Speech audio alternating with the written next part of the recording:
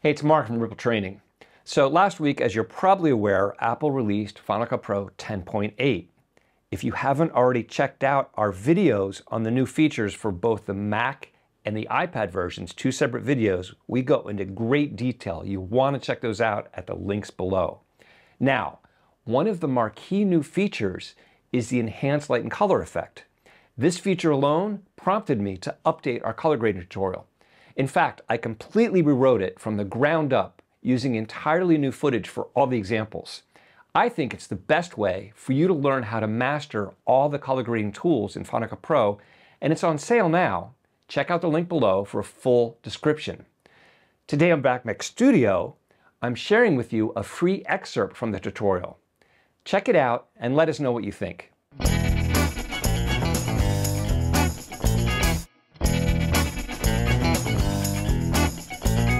Once our shots are normalized so that they have, quote, correct dynamic range of color balance, we can move to the next stage in our color grading workflow, shot matching. The purpose of matching shots is to ensure visual continuity from shot to keep the viewer engaged in the story you're telling and not distracted by jarring changes in light or color when moving between shots that are supposed to represent the same place and time. Typical reasons for these discontinuities include shooting the same scene with different cameras that have different color profiles, shooting the same scene with the same camera, but with different exposure and or white balance settings, changing lighting conditions in a scene over time, and shooting a scene in completely different locations or times of day that are intended to represent the same location and time of day. You've already learned most of the techniques that you'll need to match shots to each other, but there are a few additional tools in Final Cut Pro that make this process easier to accomplish. In the Matching Shots section, these first two shots are of the same subject, shot at the same time, but with two different cameras with two different color profiles. The first was a Blackmagic Ursa Mini, and the second was a Sony a7S III. Both cameras shot ProRes in log profiles based on the color science of each camera. The Blackmagic shot has a custom LUT already baked into it. As you can see, there's no LUT in the info inspector and no custom LUT in the video inspector. It has a color curves effect applied to normalize the dynamic range and has good color balance. The next shot of the same subject is also in a log profile. There are no effects applied in the video inspector and no camera LUT applied in the info inspector. If we play through the two clips, there's a very obvious and jarring difference between them. Before we attempt to match these shots, let's configure Final Cut Pro's comparison viewer so we can see them next to each other. From the window menu, choose Show in Workspace, Comparison Viewer, or use the keyboard shortcut Control-Command-6. At the top of the comparison viewer, we can see it's in timeline mode, and at the bottom, in blue, that it is displaying the previous edit, which is conveniently what we want to see here. Let's use its View menu to enable the scopes for the comparison viewer and match the side-by-side layout and the specific scopes we're using for the main viewer with the vector scope on the left and the waveform set to the RGB parade on the right. Then, to make the two images larger and closer together, for each viewer, in the View menu, select the vertical layout to place the scopes underneath the images. We can drag between the windows to resize them to have nice large images and decently sized scopes with the inspector open. Let's save this customized layout using Window, Workspaces, Save Workspace As, and name it Matching Shots. Great, now we can recall this layout whenever we need it. Now, much like with the automatic balance color command, Final Cut Pro has an automatic match color command that can be useful if the shots are already pretty close in contrast and color balance. To demonstrate this, let's first apply the camera LUT for this shot's log profile. Sony S-Log3, S-Gamut3 Cine. The LUT makes this shot much more closely match the first shot. The only significant difference appears to be the shadows aren't as deep and there are some brighter highlights. Just like balance color, to apply match color, you must annoyingly first select the clip. So let's press C to do that, and then from the Enhancements menu, choose Match Color. Note the keyboard shortcut Option-Command-M. The text at the bottom of the window tells us to skim to the frame we want to match to, so I'll skim the first clip and click on several different frames. Since there's little subject movement and no camera movement, they all yield the same result, so I'll click Apply Match. In the Video Inspector, we can toggle match color off and on and see how it's expanded the dynamic range to create deeper shadows and also increase saturation. If you don't like the result, you click the Choose button to select a different frame from the previous clip or of any other clip in the timeline. These shots match nicely now. Let's play through them. We could bring down the highlights a touch, but Match Color did a good job here on its own. Okay, let's delete it from the Video Inspector. Go to the Info Inspector, remove the camera LUT, and this time use the keyboard shortcut Option-Command-M to apply Match Color, select a frame, and click Apply Match. This time, with no LUT applied, Match Color again increased dynamic range and saturation, as we can see by toggling it off and on, but not nearly enough to match the first shot. Unlike Balance Color, which pushes hard to expand dynamic range and balance the color channels, Match Color only makes smaller adjustments and is therefore, in my opinion, only useful when the shots are already quite close. Let's delete Match Color from this clip. Assume we don't know the camera that was used and directly grade the log shot to match the first clip. Our first step is to normalize the clip. We could try Balance Color or Enhance Light and Color, but since we know we already have decent color balance by the white shirt and balanced RGB waveforms, let's use our default color wheels to expand the dynamic range by pulling down the shadows, raising the midtones and highlights, readjusting the shadows since these controls overlap, and then increase overall saturation. Now it's decently normalized, so let's try to match the first shot with an eye to matching the vector scopes and, more importantly, the skin tones of the two shots, using saturation and the midtones brightness, or gamma. With a good visual match completed, you might think you could use Match Color to confirm your work. Let's try. C, then Option-Command-M. Sample, Apply Match, and let's toggle it off and on. It overcorrects this time as if it's being applied before our correction, and in fact, it appears above our correction. Let's drag it below and choose a new frame to match to. And now it's having a very subtle impact, including a slight expansion in the blue channel, shifting the color balance. It's very subtle. Let's play through both our clips now.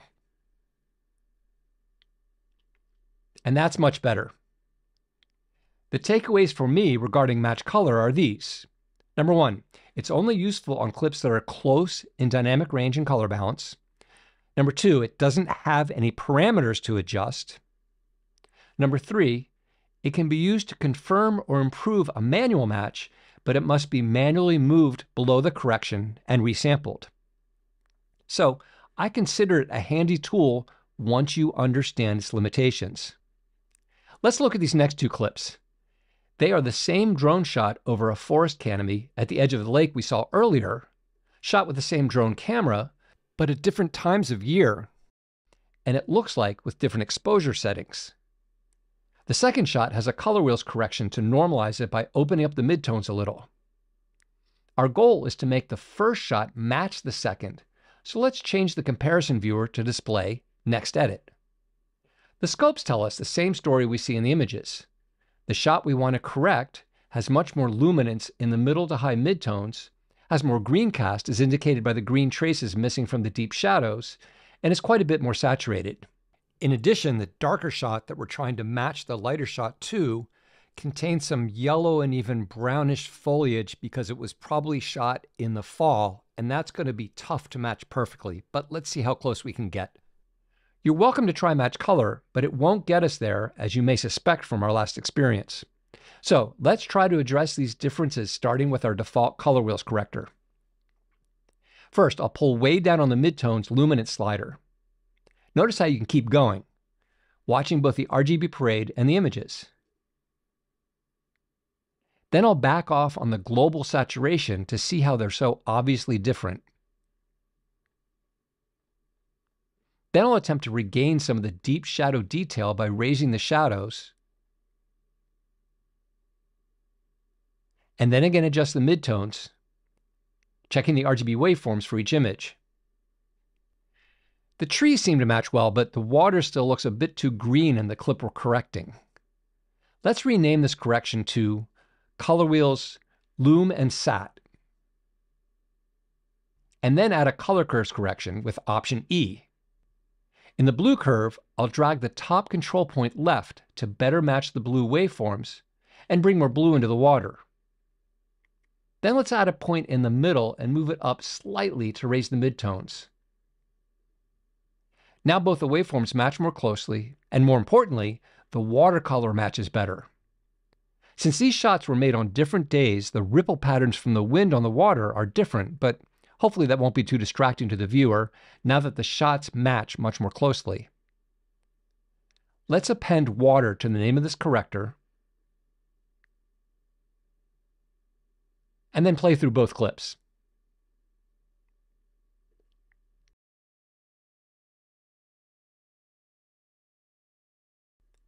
For our last color matching example, we have a short series of 4 clips.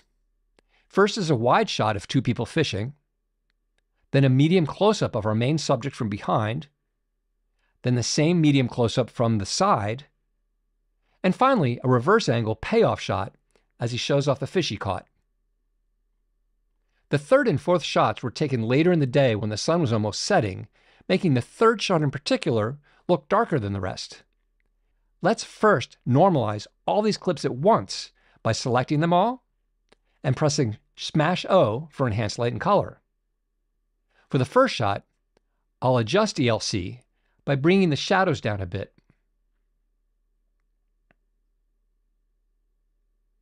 I'll also adjust the highlight warmth to bring down that blue channel. Then bring them all up by adjusting contrast.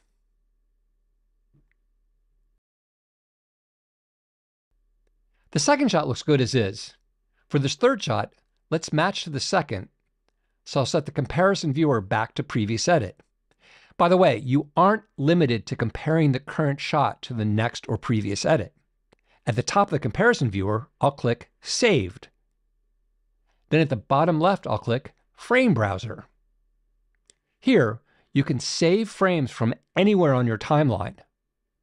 Simply move the playhead to the frame you want to save. I'll select a frame from the first clip and click the plus button. Then let's do the same for a frame near the end of the last clip in the sequence. You can save up to 30 frames, and any corrections applied to those clips are included. I'll close the frame browser and move the playhead back over this darker clip we want to correct. I can now easily toggle the comparison viewer between timeline and saved to show either the previous or the next corrected clip. Very nice. Let's stick with the timeline clip for now. The scopes indicate similar dynamic range, color balance, and saturation between the clips. There's some brighter highlights in our working clip due to the sun being in the frame, and some more red hues in the clip we want to match to due to his shirt getting better lighting, so those differences are to be expected. Since they're similar, we can try match color using our little shuffle approach. C to select the clip if necessary, Option Command M to match color, select a target frame, click Apply Match. In the Video Inspector, move Match Color below our Color Adjustments corrector, click Choose and sample again. apply match, and toggle that. There's a slight color balance shift, but that's about it. Most of the difference remaining here is due simply to the fact that our subject is backlit. So now that we've taken the technical aspect of matching the shots about as far as we can, let's just try to see if we can lighten up our subject without affecting the overall dynamic range too much. Let's add normalize to the color adjustments correction. Then let's add a color wheels corrector and append the name with brighten subject. We can open up the midtones and then pull the shadows back down, expanding the darker tones in the image. Doing so starts to introduce some noise due to the shot being a little underexposed and captured in a compressed codec, so we can only go so far. This is why many shooters employ an ETTR, or exposed to the right strategy, to ensure good shadow detail, but still not blowing out the highlights. Let's toggle that off and on. We get some more light on his face and improved contrast on his shirt. You now have a full suite of tools and techniques available to you for matching your shots once they've been normalized. But so far in every case, our manipulations have affected the entire image. Maybe more of a specific luminance range or color channel, but wherever that brightness or color cast is in the image, it gets changed. In these next few lessons, you'll learn some powerful techniques for what is called secondary color correction, in which we isolate a specific region and/or a specific color range to manipulate. We'd love to know your thoughts. Please leave us a comment below and subscribe if you like our content.